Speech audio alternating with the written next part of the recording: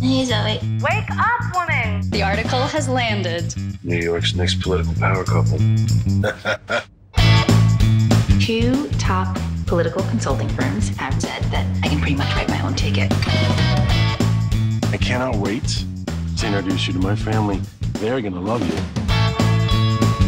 Thanks for picking up that poppy dot for my little niece. My sister says she can't stop talking about it. I can't believe I forgot. It says Colosso Toys has 1 left.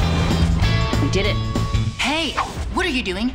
That was mine. I put my name on the box, figuring I could just come back for it later, you know? Well, your name is on it. Merry Christmas. Merry Christmas. Oh, Santa. Did you lie to that little girl? You don't even know me to judge me. You're right. Looks like I don't know you at all anymore. Dad, Grandma, this is Jillian. Hello, I Jillian. hope you're hungry. I made something special for you. Has George told you about it? Oh, yes, the Toxic Stew.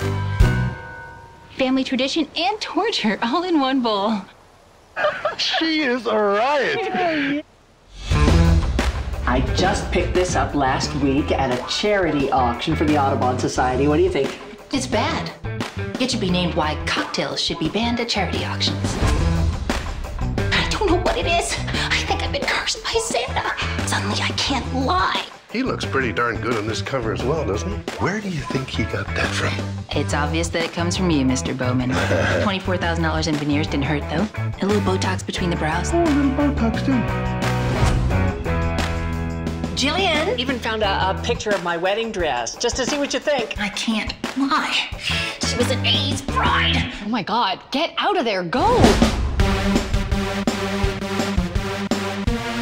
I mean, since Jillian's being so honest, we aren't actually married. What?